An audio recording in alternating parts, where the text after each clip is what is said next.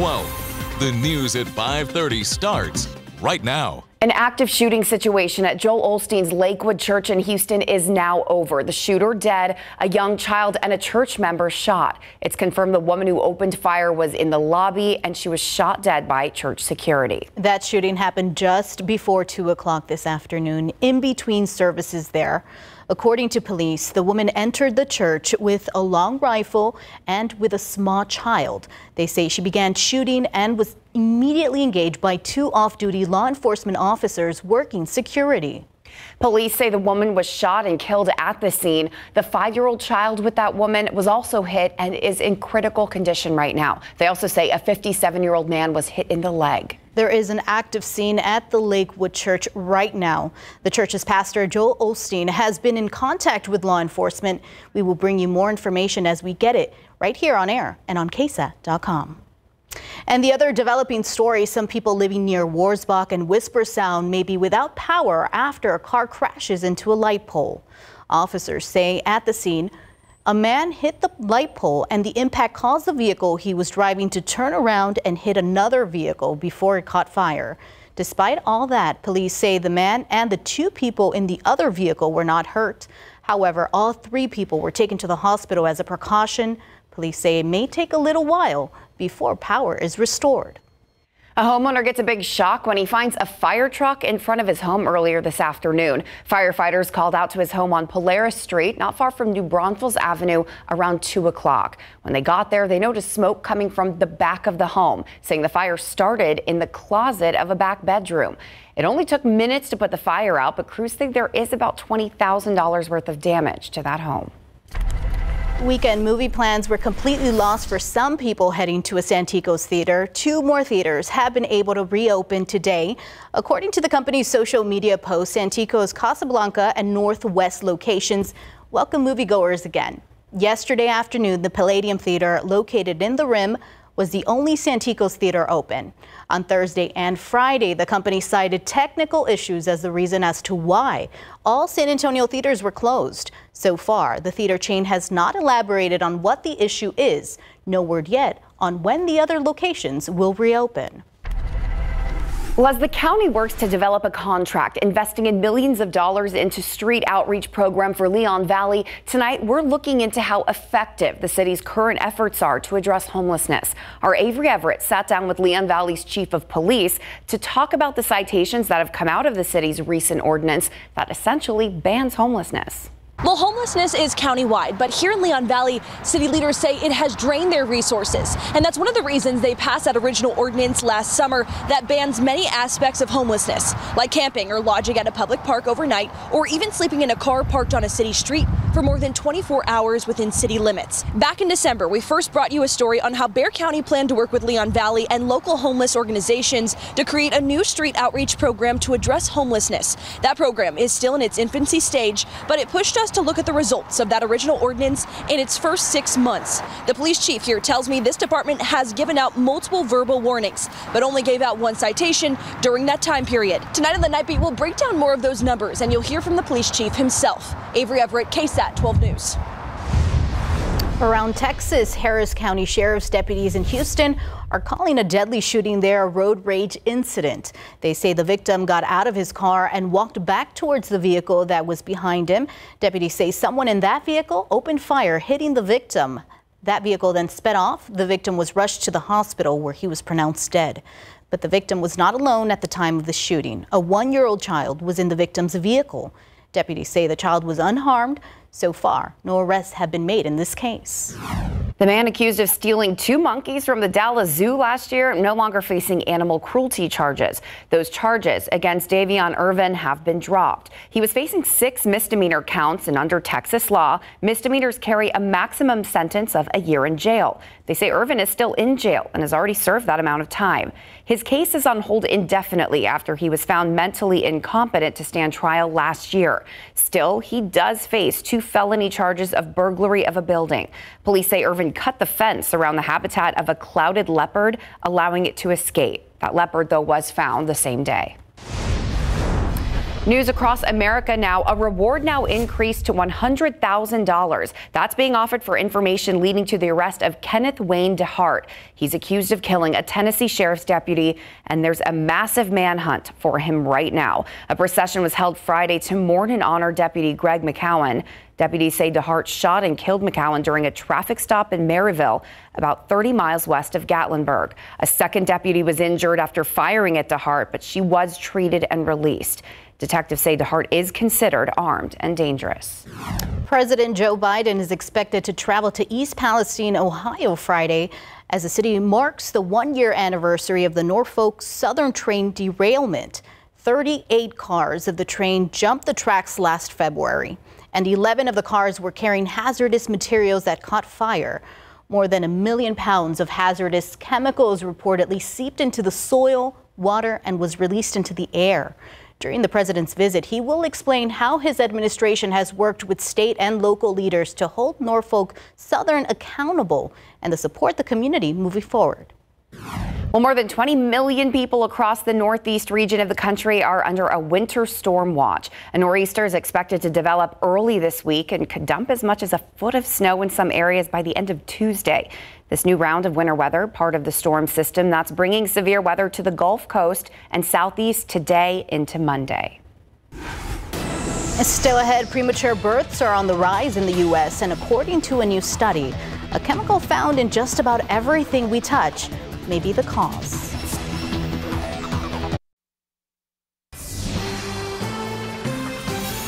In your health headlines, a new study is listing a synthetic chemical as a possible cause for an increase in premature births.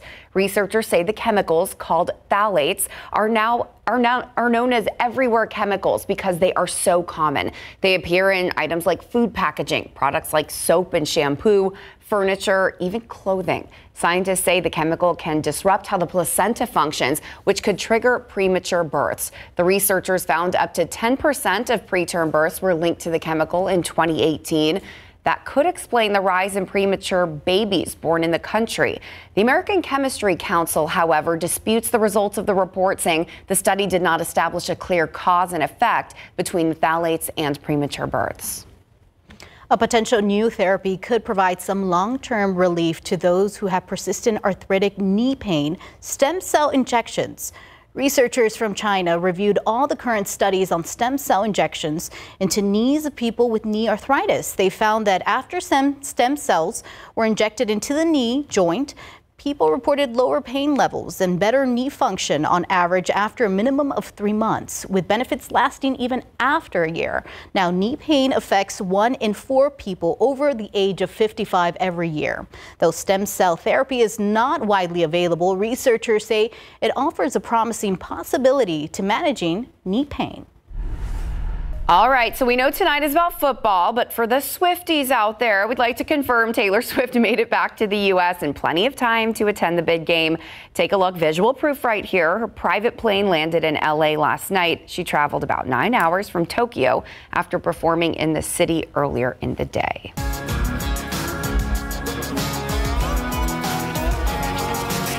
This is a reminder, if you have plans to head out to the San Antonio Stock Show and Rodeo, don't forget to check out KSAT.com. We have everything you need to know before heading out to the fairgrounds. Just look for this story on our homepage. You will find a guide for hours, ticket prices, entertainment, parking, and more. Yeah, and if you were out there on the rodeo grounds this weekend, a different story from yesterday compared to today. Yesterday, we had the cloud cover, a few showers in the afternoon. It was humid. Today, quite the opposite. Views like this, plenty of sunshine, blue skies, low humidity as well, following a cold front that moved in earlier this morning. But it has been a bit windy. In fact, those winds not going anywhere, continuing tonight and even into our Monday tomorrow. But with that cooler and drier air filtering into the region, we've got some chilly mornings followed by nice afternoons on tap through at least the first half of the upcoming week. But as additional moisture works in, our next disturbance approaches the state. Rain chances do return ahead of next weekend. All those details headed your way after the break. So Tiffany's here with us. We're representing Valentine's Day, and Mia, we've got the big game going on. We certainly do. I know Mary just walked in as well. I know. She's also repping, so we've pretty much got it covered here this evening.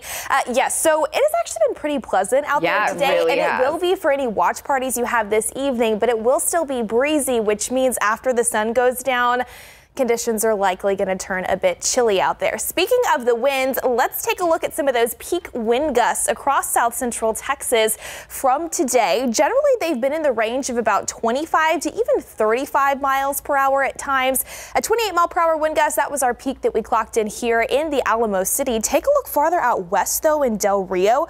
38 miles per hour. That was the peak wind gust. So yes, it has been a bit windy out there at times, and we are still dealing with some of those winds this hour. And again, those are not expected to go anywhere, at least as we head into the overnight tonight and into the first half of the day for your Monday. I think additional northwest wind gusts upwards of 25 to 30 miles per hour will be possible. So still keep all of those loose lawn items secured, empty trash cans closer to the house before we start to see those winds subside a bit more into tomorrow afternoon. What those winds have been doing, though, ushering in that cooler and drier air. We've seen plenty of this today. Gorgeous sunshine, blue sky, 63 comfortable degrees right now here in town, and a dew point of 43. So remember, dew point's how we measure the moisture in the atmosphere. Those have come down as that drier air filters in. And as we look ahead at the upcoming week, really that low humidity is going to continue into tomorrow, Tuesday, even Wednesday for the most part, but we'll see those winds flip back in from the southeast, so a touch more moisture will start to build in on your Valentine's Day, and that will continue Thursday and Friday. That's also when we'll start to see a few rain chances move back into the forecast. We'll have more on that in just a bit. But if you are stepping out this evening, remember it will turn chilly thanks to those breezy conditions. Temperatures falling through the 50s, especially after the sun goes down, eventually into the 40s later on tonight. And with mostly clear skies in place for the most part through the overnight, those thermometers will continue to fall. It is going to be a chilly start first thing tomorrow morning, mid to upper 30s, especially north and west of San Antonio, low 40s for the most part here in Bexar County, and pointing farther off to the south as well as the east. So you will want to bundle up out the door for the Monday morning commute and drive to school. But here's the thing, into the afternoon, gorgeous conditions in store. Plenty of sunshine, blue skies for your Monday, an absolute gem of a day. 56 degrees at noon. High temperatures topping off a little bit cooler than what we saw earlier this afternoon in the low 60s. Around 63 here in town, 62 in Canyon Lake as well as Seguin, 66 in Nixon as well as Floresville, Pleasanton, Poteet, 60 in Kerrville, 60 as well over in the Bernie area tomorrow afternoon. Tuesday, more of the same. Again, more of that moisture starts to move in on Valentine's Day, and then into Thursday and especially on Friday. That's when we're expected to see our next rain chances work in. There's that moisture that moves in on Wednesday. The cloud cover returns. An area of low pressure approaching from the west will combine with that moisture to make for a soggy end to the work week. Right now on Friday, we've got a 60% chance for some scattered rain, maybe a few storms before our next fret blows in and clears us out for next weekend.